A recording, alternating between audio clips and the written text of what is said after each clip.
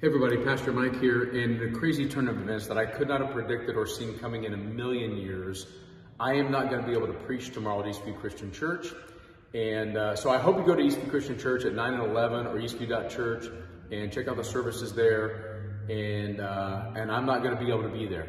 I, however, am preparing to preach the sermon that I've worked on this whole week and comes from my heart. This all stems from some social media posts from a former employee that have made some accusations against me and my family that I just have to tell you are completely not true.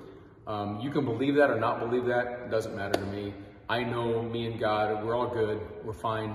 But tomorrow, I just got this sermon that I think is so needed and so useful for our culture. And so here's the deal. I've worked with my son and daughter-in-law tonight to create these places. This is the great graphics you've come to expect from Mike Talks. And now here's the place to go. Instagram and YouTube at Song and Sword. At Song and Sword. It comes from Psalm 149. We are people who praise the Lord. We're people who fight the battle for Jesus Christ. I hope to see you tomorrow, 10 o'clock at Song and Sword. And I will post a sermon and I will welcome you in. I'll give you more explanation. God bless you guys. Love you.